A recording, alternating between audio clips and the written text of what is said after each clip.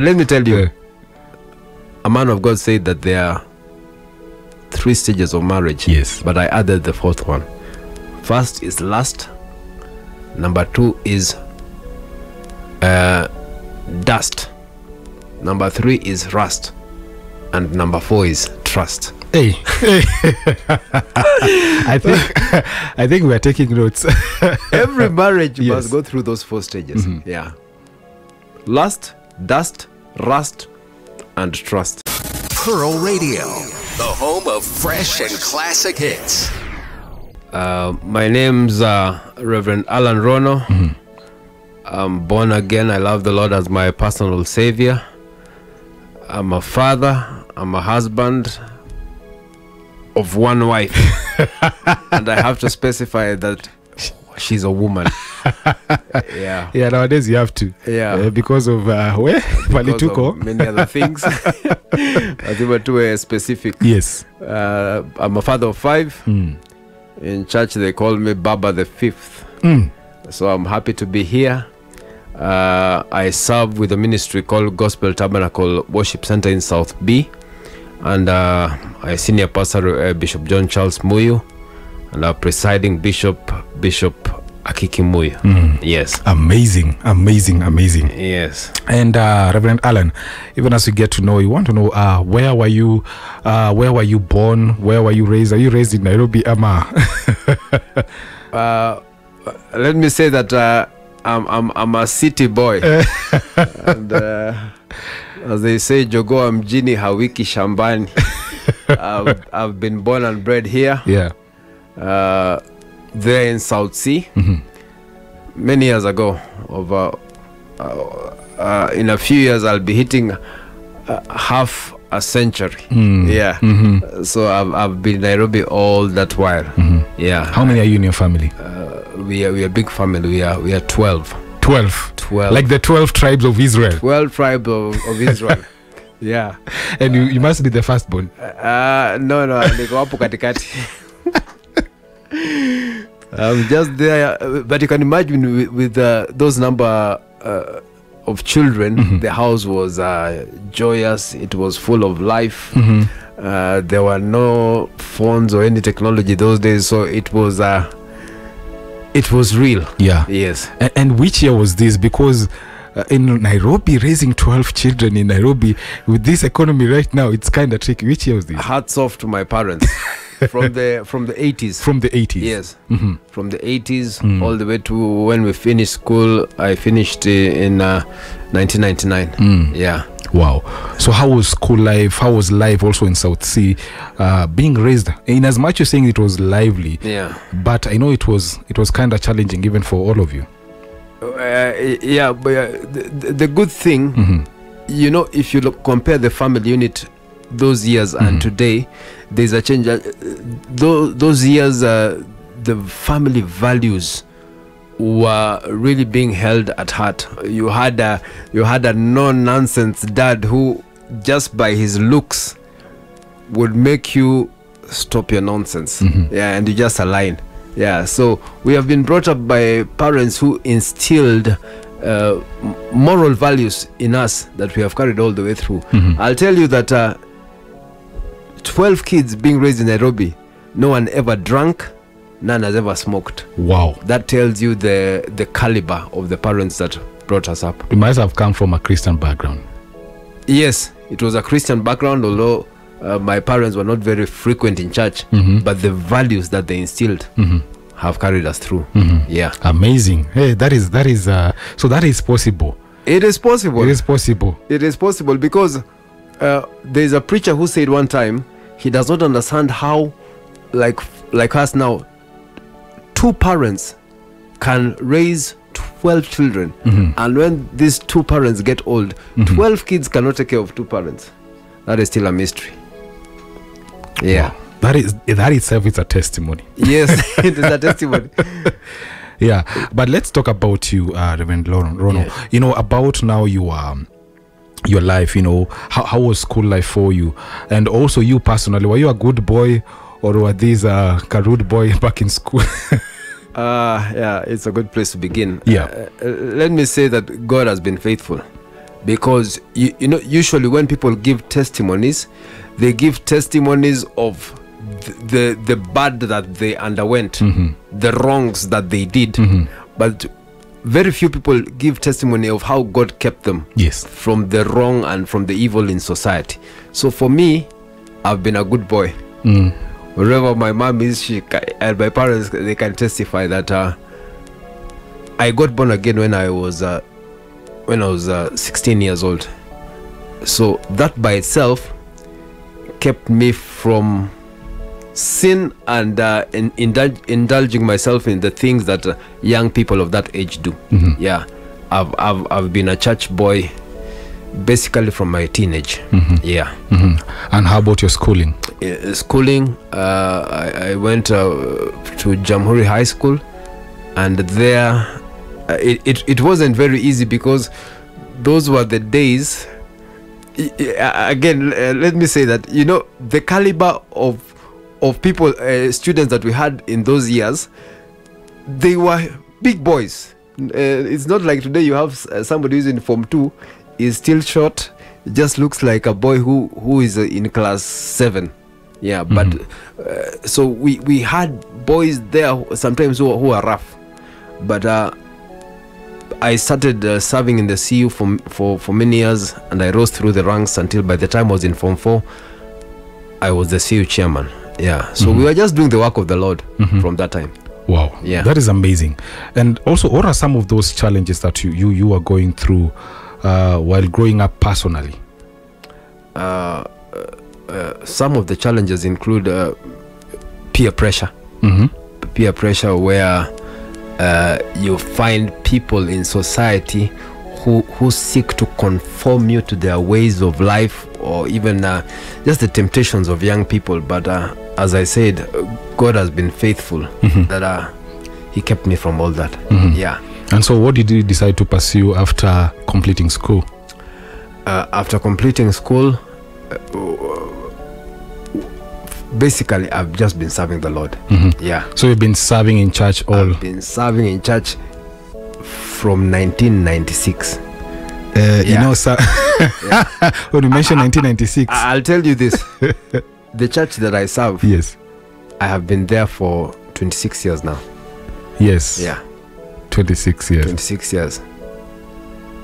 Wow, that is so amazing. The Lord has kept you all these while. The Lord has kept me.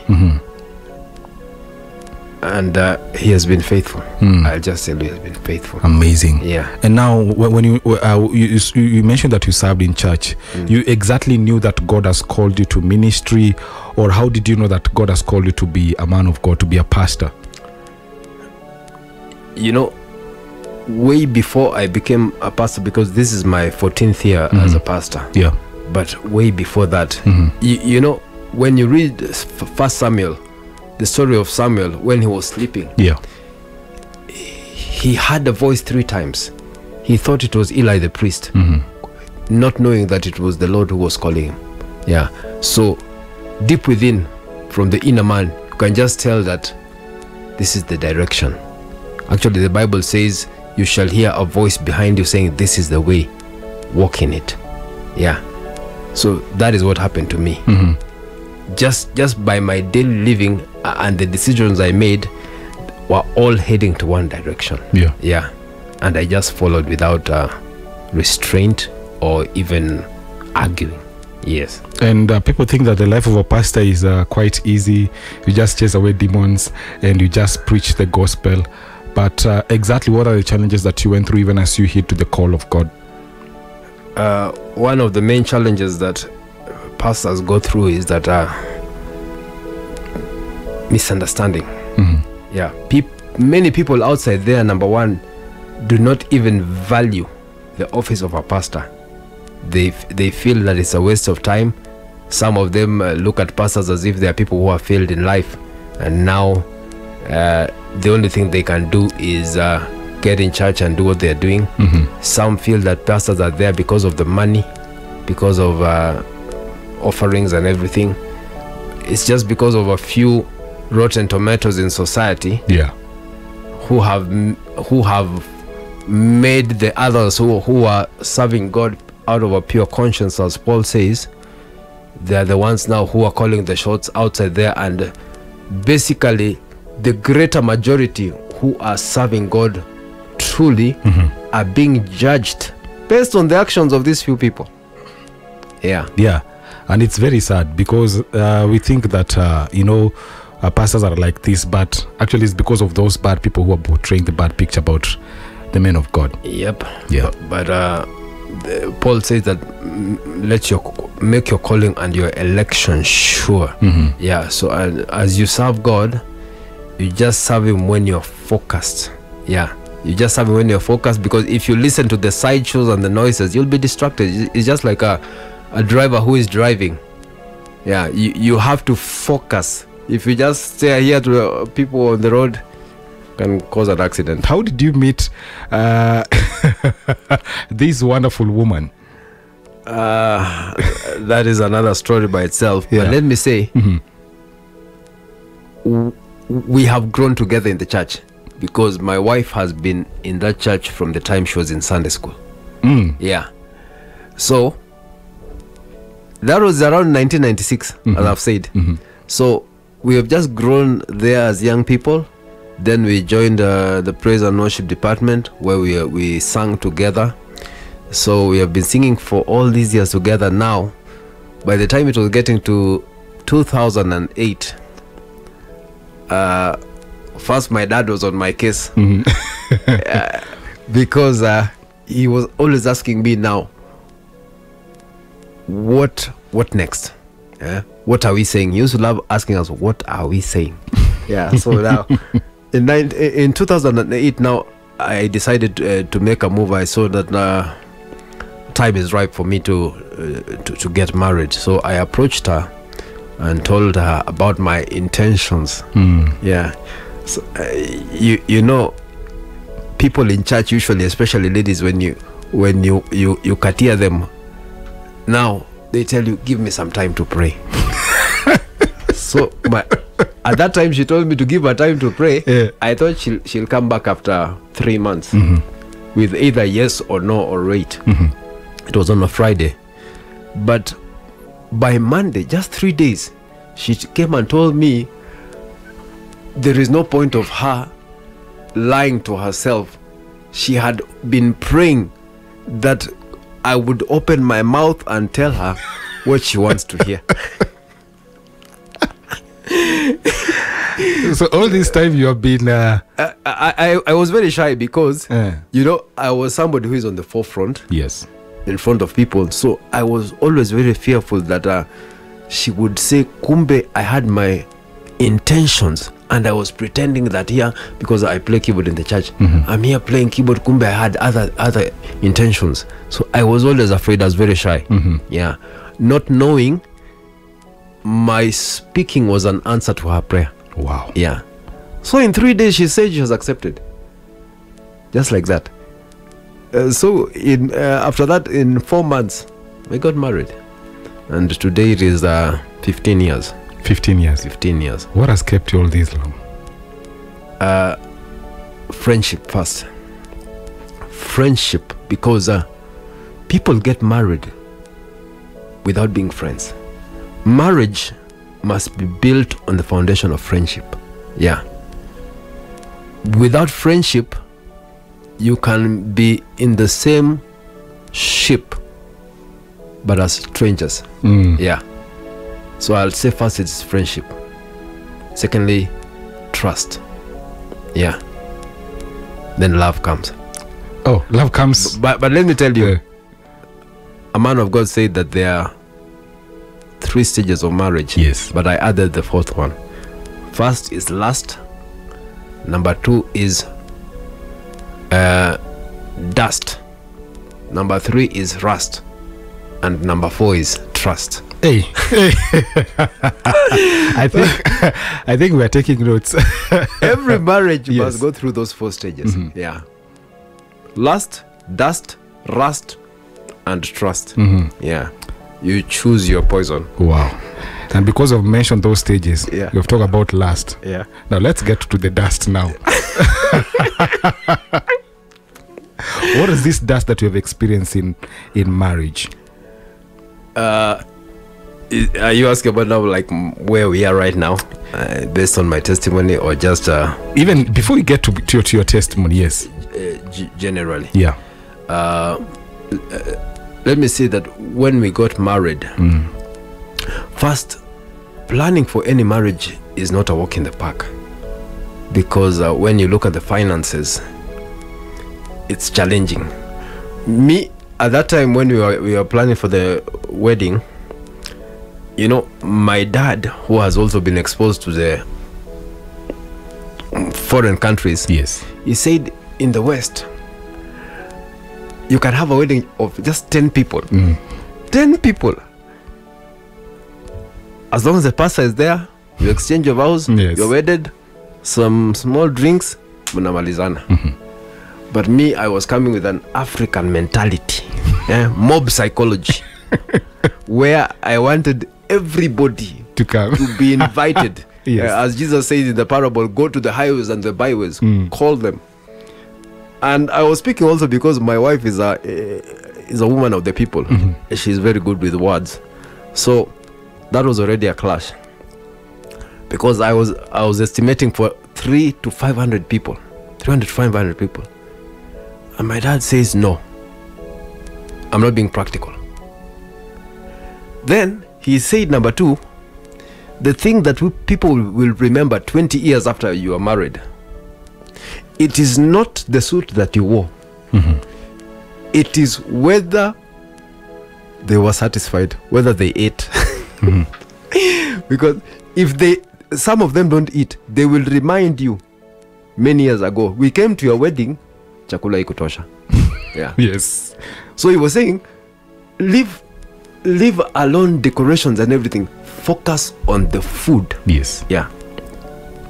And looking back, he was right. He was right. Today, nobody remembers which suit I wore. Yeah.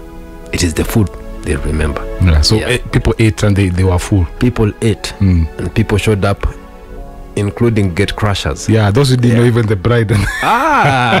They showed up. They ate. Yeah, it was wonderful. Yeah. And let's take even on the dust part of your marriage, and even recently what you guys went through as a family. Yes. Just let us talk about this. Let me begin by saying that I'm a man helped by God. Yeah. It was last year in December the 10th. It was on a Sunday. I was getting ready to go to church, as my norm is. I was in the bedroom by then. And as I was dressing, as I was putting on my suit, yes, as I was just putting on my tie, I realized that I had no coordination on the left side of my body, from the head to the toes. Me being left-handed, that is my dominant side. Yes. So I was trying to touch my cheeks with my left hand. I could not. Imagine, I could not touch my face. I had no coordination totally. So you were like your hand is not moving, or it misses. Like if I want to touch the cheeks, it goes to the side. Yeah. So I wondered, now what is this? Then I started feeling dizzy. I thought maybe this is just a normal type of dizziness or fatigue. But I had just woken up. So what I did, I told my wife, allow me to sit, allow me even to sleep. I just need to lie down. I could not walk. I could not coordinate. Yeah, my joints, everything. So what happened is that they accepted. They allowed me to sleep. That was the day when there was a national blackout, if you can remember, last year, December the 10th. Yes. So I slept from 10 in the morning to around 8:30. When it got to that time, my mom, who was there, told me, this is not normal. Let's go to the hospital. So my cousin came. I entered the car. They had to carry me on both sides because I could not walk. They put me to the car and we rushed to hospital. When we rushed to the hospital, that was at MP Shah Hospital. When I just got there like this, don't forget that there is a blackout in the nation. Yes. Yeah. When I got there, when the nurses looked at me, they rushed me quickly inside. By that time, I'm just hearing them talking that this is like a stroke. It's like a stroke. Yeah. So they put me, I went inside. I underwent some tests. I did underwent a CAT scan, and they checked me. And let me ask, this time your wife was there? My wife was there, my mother, yeah, and my cousins were there, yeah. So by the time I arrived, of course, now they just put me on a stretcher, rushed me in. Then they scanned me, CAT scan, and the doctors at that time told them, Kwanza, before that part of the doctor, yeah, when the nurses looked at me, they asked me, what was I doing in the house the whole day? What was I told them, I was just tired. I told them I just wanted to rest, not knowing that when you lie down in such a state, you can easily slide into eternity. Yeah. And I slept from 10 in the morning to around 8 o'clock at night. By the time I was getting to the hospital, it was at 9 p.m. So let me ask, yeah, in all your life you've never had any health problem? No, I've never been admitted anywhere. Yeah, I've never been admitted anywhere. So this was not something that was recurring? It had never recurred. I've never even had anybody in our family who has the same condition like a stroke. Yeah. And you know it is painless. Yes. Yeah. But it is dangerous. Yeah. So the doctors had to do some tests on me. Then they told my wife and my mother, by morning, the next day, that was on Monday, I need to undergo a brain surgery. What? Because they found a blood clot on the right side of my brain behind my right ear, and it was big. What? Yeah, it was a big clot. It had to be removed or disintegrated.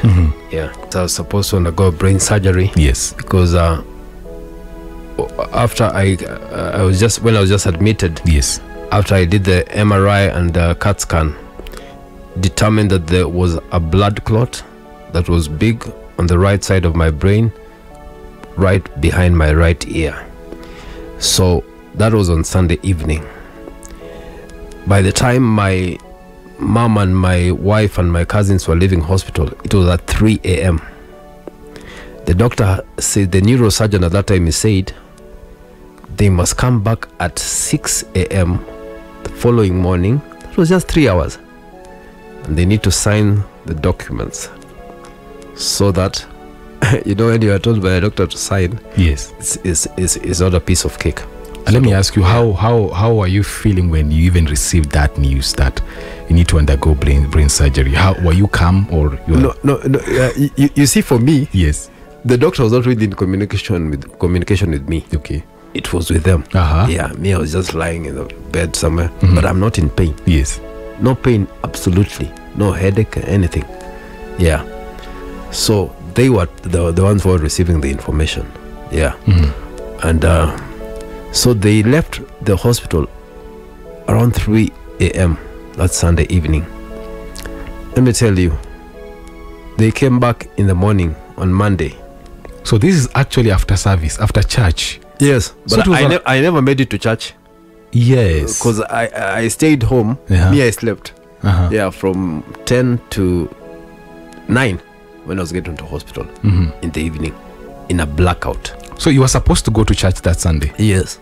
So I told my children, you just go. So I just got them an Uber. They left. I remained at home with my wife. Okay. Yeah. Okay. Yeah. So I never showed up in church. Yeah. So when they left the hospital that night and came back in the morning, when the neurosurgeon checked me again, the clot that was visible had shrunk to a very tiny thing that he said now there is no need of operating me. Yeah. I'm talking about a span of 3 hours. Something which was visible through the CT scan and the MRI shrunk, and it was nearly not traceable in 3 hours. So it was a shock to my family. It was a shock to even the neurosurgeon surgeon himself. They said that it doesn't happen all the time. But I want to say that just one verse, if I can quote Psalms chapter 140 verse 7. Yes. The Bible says, "O God the Lord, the strength of my salvation, you have covered my head in the day of battle." You have covered my head in the day of battle. The Lord ensured that my head never underwent any surgery. Yeah. In a span of 3 hours. Wow. Yeah. And so actually when your wife and your mom and your relatives, actually when they went home, they had a different report that, you know what, your husband needs to undergo this surgery. Yes. So even for them, when they're coming in the morning, the next day actually they were coming, because it was 3 a.m. they left 3 a.m. in the morning. Yes. So when they're coming, they were expecting something. Actually they were prepared for the surgery. You can imagine the tension in the atmosphere for them. Yeah. And were they able to communicate to the kids what you're going through, or no, they didn't. Yeah. They had to make sure that they remain calm. Yes. Yeah. So the doctor at that time, when I entered like this, I was in the ICU. I was admitted in the ICU for around 3 days. You admitted in ICU? Yes, I was admitted in ICU when I just got like this. They put pipes on my chest and everything, drip, everything, whatever they do. Yeah. So let me ask you, because when you were in the ICU, were you unconscious?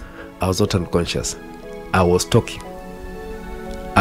Even the doctor would ask me, "Do you know where you are?" I told him, "I know." "Do you have any headache?" "I don't have any headache. I had no pain, absolutely. I was seeing, my eyes were open, everything. Yeah, it's just that I was in bed lying and with all the gadgets all over my body. Yeah. And so when all this was happening, how was your spirit? How were you? Because you said that you were awake all through. Yes. Were you having conversation with God or with anyone also there in the room? I'll put it this way. Yes. I realized, when the Bible says in Isaiah chapter 55 verse 6, "Seek the Lord while he may be found," that in itself means that there's a time when the Lord might not be found, will not be found. Yes. Yeah. Mm-hmm. When you're okay as a believer, the things and how you live your life when you are okay, yes, determine your state when you'll find yourself in trouble. Mm-hmm. Yeah. The Bible says in Job chapter 14 verse 1 that man that is born of woman is of few days, and those days are full of trouble. So trouble comes to anybody, but how we live our lives prior the trouble determines whether we will go through that trouble, and how we go through that trouble, mm-hmm, and how we'll come out of that trouble. Yes. So what I realized, mm-hmm, when I was in bed, my body was weak, absolutely weak. I could not walk, but my spirit was intact. My spirit was strong, because I realized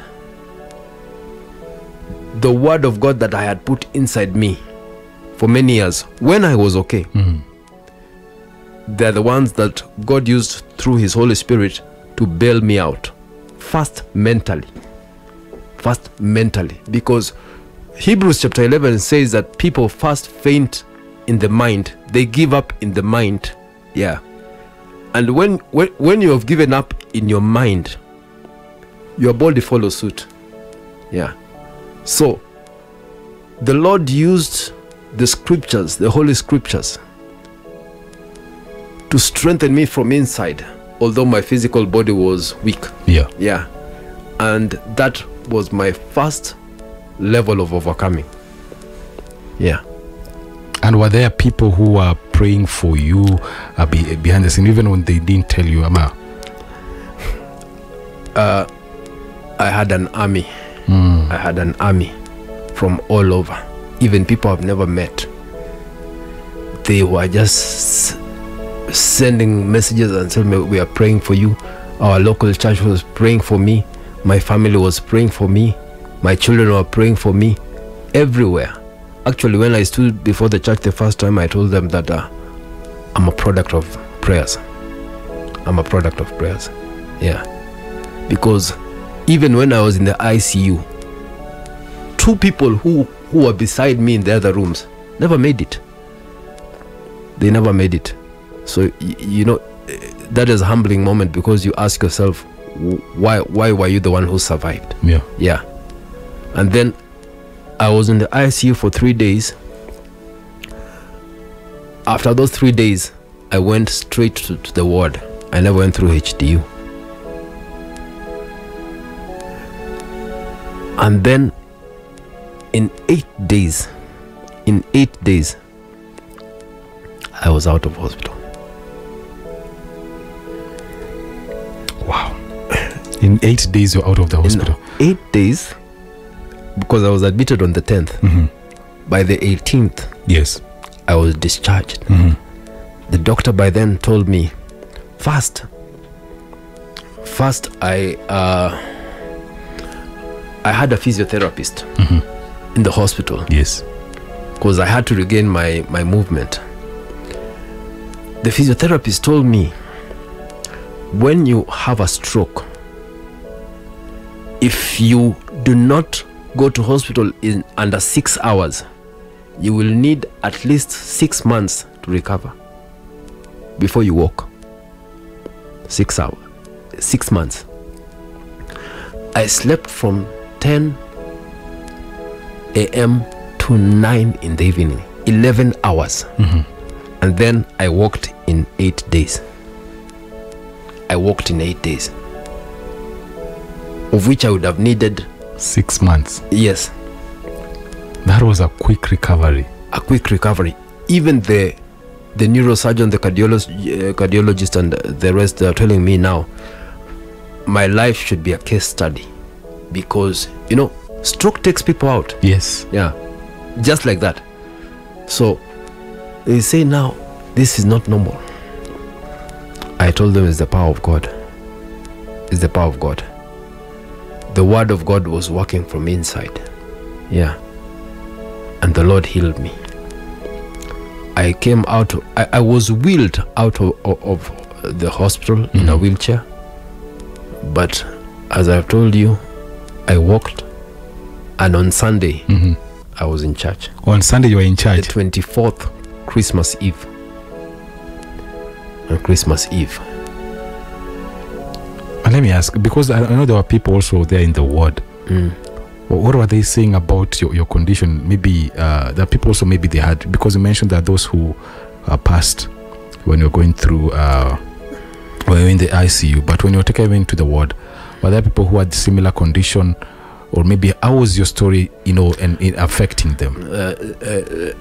Now you see, I was not privy to the things that were happening around me. Yeah. Number one, I didn't even know that there are people who had passed next to me. It was after I was discharged and I was home, then my wife and my mother told, oh, by the way, so and so passed. He was next to you. I never saw him because I was in my own room. Even in the ward, I was in my own room. So it is, you know, it's secluded. Yeah. What would happen at that time was just that when I needed physiotherapy, I would just be assisted along the corridor, yeah, by the physiotherapist. Just and it was a challenge for me to walk, because my one thing that stroke does to a person is that it makes you very tired. Yeah. Unusually tired. Actually, it's called chronic fatigue. Yes. Yeah. So I'd walk even just like 5 steps, and I feel as if a sack of potatoes had been put on my chest. Yeah. Like you mentioned, there are people you are with in the same ward, and they really passed, you know. And there are people who maybe they may be listening, and they had patients in hospital, in as much they trusted in God, but they never made it. And so they feel like as if God has kind of neglected them, and kind of God has disappointed them. So what would you share as a word of encouragement to them, or maybe what would you say to them? Thank you for having me.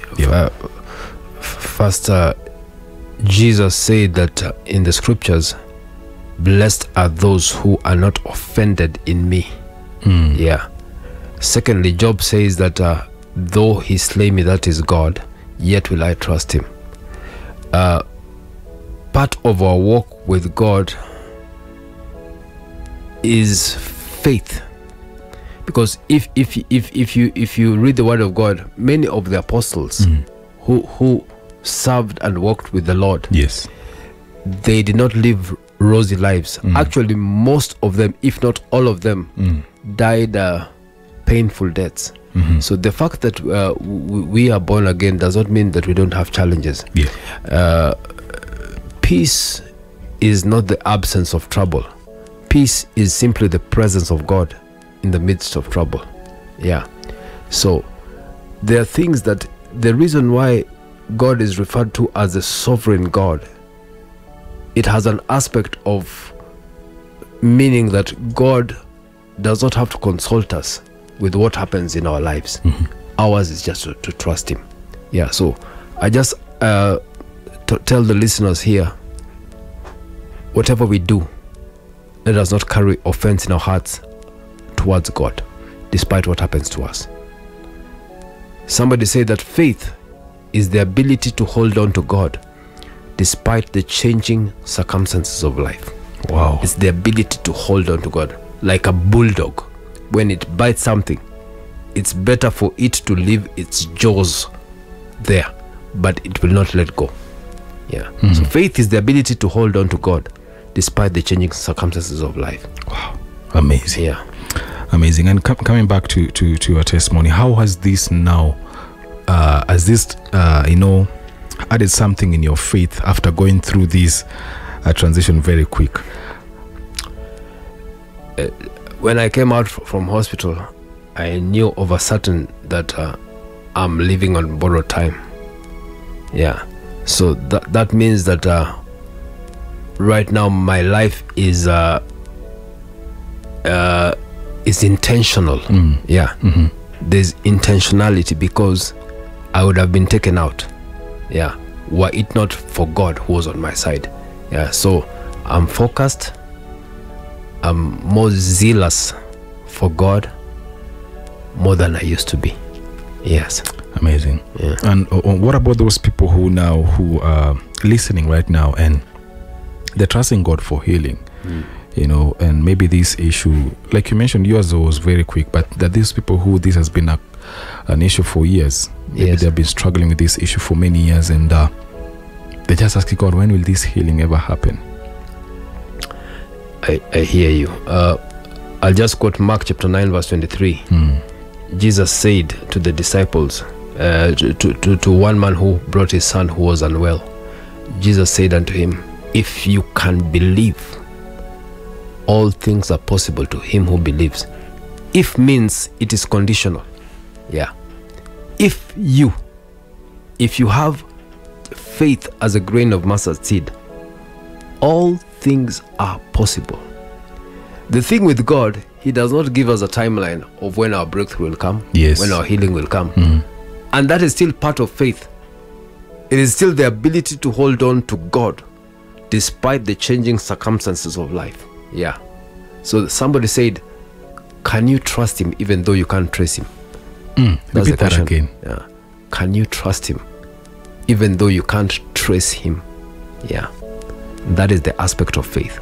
Trusting God despite the inability to trace him. Yeah. Because usually when people go through challenges, God seems distant. But the Bible says that he's a friend who sticks closer than a brother. Yes. He's right there, hidden in plain sight. Faith. Yeah. Let us just pray for that, for those needs. But I'm going to hand it over to you, Rev, even as you share the word that God is putting in your spirit, even as you get ready to pray, and also for these ones who want to give their life to Jesus. Amen. Yes. Let me begin by saying first that the first sickness that the Lord wants to deal with tonight is the sickness of sin. Yes. The sickness of the soul. That is what is of more value than physical healing or divine provision, anything. It is the internal one. And I just want to speak to our listeners that soon I'll be leading you, those who do not know the Lord, into prayer so that Christ may come into your heart by faith. But I just wanted to read, before I do that, Psalms chapter 46 verse 1. The Bible says, Psalms 46 verse 1, God is our refuge and strength, a very present help in trouble. The Bible emphasizes by saying he's a very present help. One of the names of God is that he is Jehovah Shammah, the one that is there, the one that is present. And in Isaiah chapter 30 verse 15, the Bible says, Isaiah chapter 30 verse 15, thus says the Lord, in returning and rest shall you be saved. In quietness and in confidence shall be your strength. In quietness and in confidence shall be your strength. Many times when people are faced with challenges, the first thing that we do is panic. We panic quickly. Proverbs chapter 3 verse 25, the Bible says, do not be afraid of sudden fear. You know, that fear that grips you like this until you become like a zombie. Yes. That is dangerous. But the Bible says we must come to that place of quietness and confidence, for therein lies our strength, because God is a present help in time of need. Yes. So right now, I just want to speak to the listeners who are there.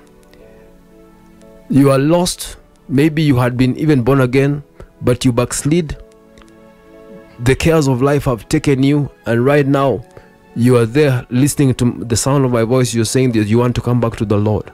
I just want you, in the quietness of your heart, focused on the Lord, the Savior and the Bishop of your soul. The Bible says, if you can just, I'll lead you as I pray, that you can say these words behind me.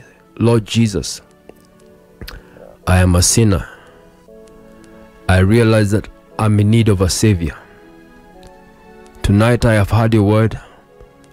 I ask you, Lord, that he may come into my heart, wash me from all filthiness, and cleanse me from my sin. Tonight I accept you as my Lord and Savior.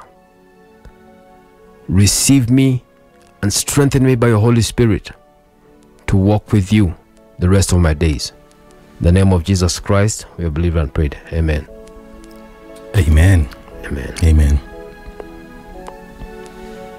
So and Rev, maybe you can just even pray for these needs that have just been presented before the throne tonight. Amen. Yeah. I just briefly, I just want to pray. Yes. I just begin by saying that God is able. Ephesians 3 verse 20, the Bible says that God is able to do exceedingly abundantly above all that we ask or think, according to the power that works in us. Yes. So let us pray. Father, in the name of Jesus Christ, we worship you this evening. We realize that in you we live and we move and we have our being. We realize that without you we can do nothing. Lord, I commit my listeners before the throne of grace. I pray even for that listener who is asking you for restoration. I pray that, Lord, you shall restore that which the cankerworm, the palmerworm have eaten. Restore back the lost years in the mighty name of Jesus. I pray for my listener, oh God Almighty, who is falsely accused and is feeling heavy laden. Father, may you intervene in this situation. We pray for justice in the mighty name of Jesus Christ. For him who has a heavy burden, I pray, the Lord God Almighty, the Lord, you shall intervene and strengthen them, oh God, to go through this thing. Strengthen them, oh Lord, in the mighty name of Jesus Christ. For the listener, oh God Almighty, who is even believing you, oh God, from deliverance from the works of the flesh, I pray that you may cause that listener to go deeper in you. For the deeper they go in you, the more these things will begin to fall off by the power of your Holy Spirit. I thank you, Lord God Almighty, even for the one who is believing you for breakthrough, oh God. You are the God of breakthrough. I pray for divine intervention, oh God, in that situation that they're believing in for a breakthrough, be it the family, be it the marriage, whatever it is, oh God. May you provide, oh God, by your Holy Spirit, oh God. May you supply, oh God, breakthrough in the mighty name of Jesus Christ. I even lift up before your throne of grace, oh God, the ones that are sick, oh God. Lord, you are able to do. Lord, you're able to do. You are Jehovah Rapha. You are Jehovah Rofeka, the one who heals us, oh God. And we send forth your word of healing wherever they are right now, oh Lord God. Your words are spirit and their life. Therefore, we send forth spirit and life through the airwaves right now, even to their homes, in the mighty name of Jesus Christ. I thank you, oh God, for the listener who is believing you for the healing of the eyes, oh Lord. I speak divine healing upon that listener. I rebuke every spirit of blindness, every challenge in the eyes, whether it is cataracts or anything. I speak divine healing. Be made whole in the mighty name of Jesus Christ. I thank you, Lord God Almighty, that even the depressed and the discouraged are receiving encouragement tonight, because, Lord, you are able and you are available, you are present. We give you back the worship and the honor for that which you have done. Your word says, oh Lord God Almighty, that, Lord, you are able to do exceedingly abundantly above, and we believe you, oh God. We trust you with our very own lives because you're faithful. In the name of Jesus Christ, we have believed. Amen. Amen and amen and amen. Wow, thank you so much, Rev. Thank you so much for that prayer, Rev. Yes. There's those people listening and they really want to know, how can they get in touch with you? Some of you want to call you for ministry. They want to come and visit their church and to come and be a blessing. And so how can they get in touch with you? On Facebook, you can find me. My name, there's just Alan Rono, A-double-L, Rono. You'll find me there. And that's usually basically where I am. But if you want my phone number, yes, I don't know, my Safaricom number is 0721 407474, 0721 407474. I'm based in Gospel Tabernacle Worship Center, South B. You're welcome to fellowship with us. We have services every day. Very few churches in the city have services every day. Every day. Every day. Amazing. Monday to Friday, morning glory, lunch hour in the afternoon, and evenings. Yeah. Then on Sundays we are there. Our first service starts at 8 to 9:30. Then from 9:30 to 10:30 is our Bible study session. Then from 10:30 to 1:30 is our second service. Then in the evening, we have an evening service from 4 to 6. Yes. Because South B can be very big. Where is the church located? We are on Mchumbi Road, right at the shopping center on Mchumbi Road. You'll just see a big church there, Gospel Tabernacle. You can't get lost. Amazing. Directly opposite Vumira House. Yes. Sawa, thank you so much. 96.9 FM, Pearl Radio.